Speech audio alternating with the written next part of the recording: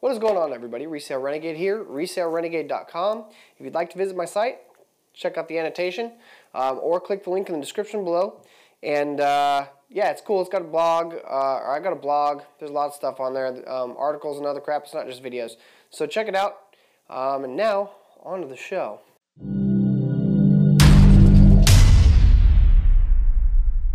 Today I want to talk about retail arbitrage, venue arbitrage, whatever you want to call it. And basically what that is when you go into a store, a regular brick and mortar store, and it doesn't always have to be. Sometimes you can get stuff online and do just online arbitrage. In fact, I know a lot of people that do arbitrage between Amazon and eBay because there's definitely a price difference there. But for the purposes of this video today, we're going to talk about going into brick and mortar stores, places like department stores, Walmart, Costco, that kind of thing, buying items there that are on clearance, and then turning around and selling them on either eBay or Amazon and collecting the difference. Now, I've been doing this for a long time, and there is some pretty hard and fast rules that I've come up with that I buy according to. And then sometimes I go outside of the rules a little bit, but not a lot. And the reason for that is because I've learned that it is very easy to lose your ass in retail arbitrage. It's somewhat risky. So, if you pay attention and you look for the right stuff and you buy the right stuff, you can actually make a lot of money. But more importantly, if once you buy it, you sell it quickly, that's the easiest way to make money.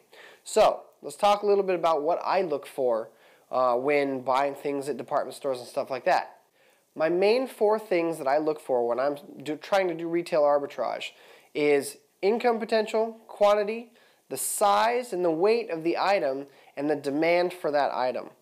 And the reason that those are the 4 things that I look for is because that's what enables me to make the most money.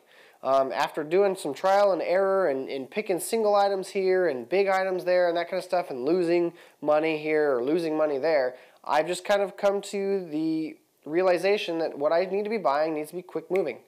It needs to be lightweight and easy to ship because Amazon jacks you on shipping. It needs to be in a quantity of items because it takes the same amount of effort to list 1 item on Amazon as it does to list 10 items on Amazon. The only difference is in your shipping and packaging time, which really, I don't mind doing that if I'm blowing out items. And then my last and most important is the income potential because obviously you want to be making money. So let's talk about each of the 4. We'll start with the most important, so let's start with income potential. For my own personal retail arbitrage business, I focus on items that I can double my money on and that are greater than $10. And the reason being is if I find a $2 item that I can double my money on, that's a $4 item, Amazon's going to eat that all up in fees, and I'm not going to make any money.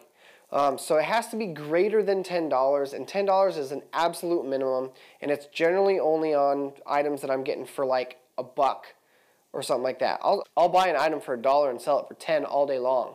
But it has to be something in quantity because I have to be able to sell that item over and over and over again to make it worth my while in listing and doing all that other stuff. So, double my money and be greater than $10 in value. I target items that are mostly between $25 and $100 because I found that that is pretty much what sells the best for me on Amazon. Some people go even a little bit higher than that. The second item on my list that I always look for is quantity.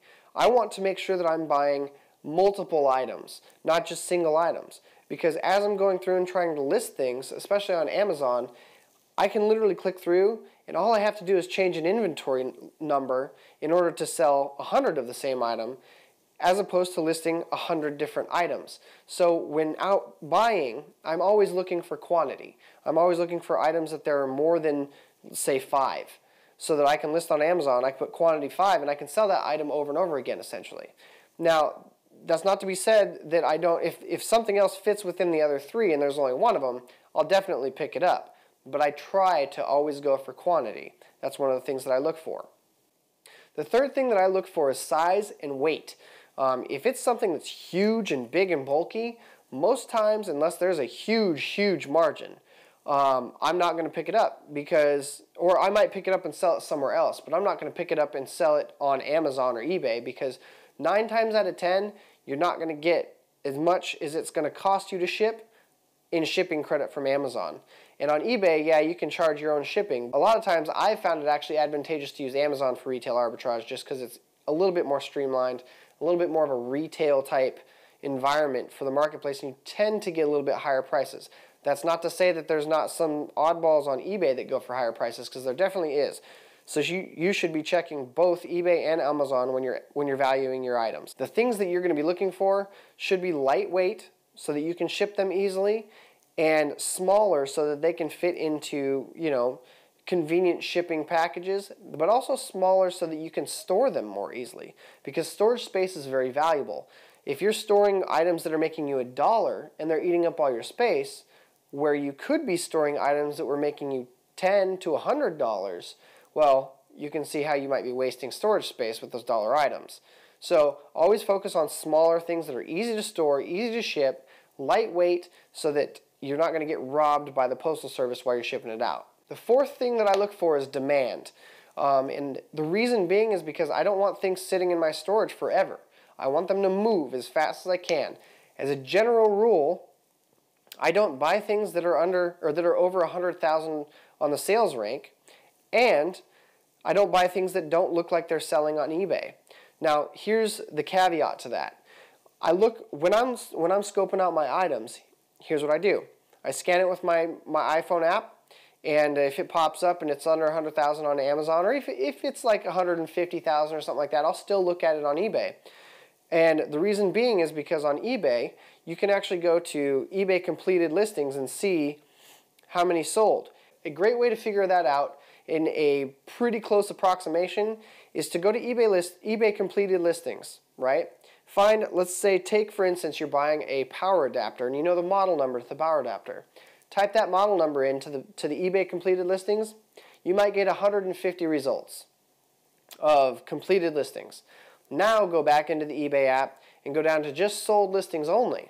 And when it refreshes, if there's only 10 results, well, then you know that only 10 out of those 150 sold. So the selling volume of that product is probably not that great. So you can compare that metric to Amazon, and you can kind of deem whether or not the market has a huge demand for products. And the products that I'm looking for are in high demand. I want them moving. I want them gone fast.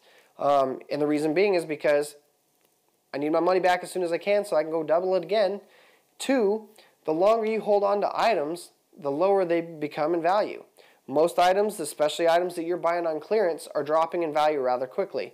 And that's because stores throughout the nation are starting to put them on clearance. So you really have to be on top of your game, and you have to list your items quick, get them sold quick, and send them out. And before the ball crashes, I guess you could say. And there's no more money left to be had, because rest assured you're not the only person doing this. And if people are competing with you in a price war, they're driving the prices down. So those are the 4 things that I look for. Now that we've talked about those, let's take a look at 2 products that I've purchased. One was a winner. The other one was a sort of winner. All right, so the first product that I purchased, this is the winner product. This is a Sony power adapter for the tablet. I don't even know what tablet it's for, actually. These I got 75% off of the marked price, and they had been marked down twice. And the reason why these things were so cheap, because I know everybody's wondering, why the hell were these so cheap? Is because the market demographic in this geographical area just has no need for them. That doesn't mean that the market demographic on eBay doesn't have a need for them, because there's people all over the place with Sony tablets that might need an AC adapter. But the market demographic in this area, they just couldn't push the product. And so they marked them down, and they marked them down, and they marked them down, and then they 75% off for them. These things retail for $39.99. I got them for $2.49 a piece. And that's the kind of deal that you're looking for, because I can list these on eBay and sell them for 35 bucks all day long real quick. I can put them on Amazon and probably sell them all day long at $39. Those are a winner. Now let's take a look at one that's let's discuss first why these are a winner. 1, huge margin. Okay, there's easily a $30 margin after fees on each one of these things, and I bought 9 of them. 2, there was quantity. Like I said, I bought 9 of them. 3, the size and weight of these things, they're not that heavy, and they're not that big. I can throw these into a padded envelope, or I could even throw these into like a bubble mailer. wrap them up, send them on out. Boom, done, easy. And fourth, there's a lot of demand for them. Every single one of them sells that I've seen. So there's a high enough demand for me to list these and get them sold pretty quickly. Now let's look at the loser product. And I only say loser product because it's just worth less and it costs me more time to sell and get my money back. So that is the Keurig Carousel. And the reason why this is the loser, first of all, I got this at a local market here for 15 bucks and they're selling for 30. Okay, so I doubled my money. I met that goal. It's greater than 10. I met that goal. I flopped on the quantity because this is the only one that I have. I thought when I was looking at it that size and weight would check out. Turns out though, this is actually a relatively awkward size box. You have to put it in a larger box than I have on hand, and it costs about $16 to ship because it's heavier than I thought it was. So it flops in that department. And the problem with that is that because I can only sell these for 30 bucks and Amazon only allocates about $7.99 for shipping, I essentially am paying double that for shipping. So I'm going to come into my own profit by $8, and I only had a $15 margin in the first place. So now instead of having a $15 margin, I have a, what is that, $7 margin? So I'm going to make $7 on this. And there was only one of them. Probably not worth my time to have listed and sold this thing when I could have been out finding deals like the power adapter. So those are two examples of products that you might find when out doing retail arbitrage.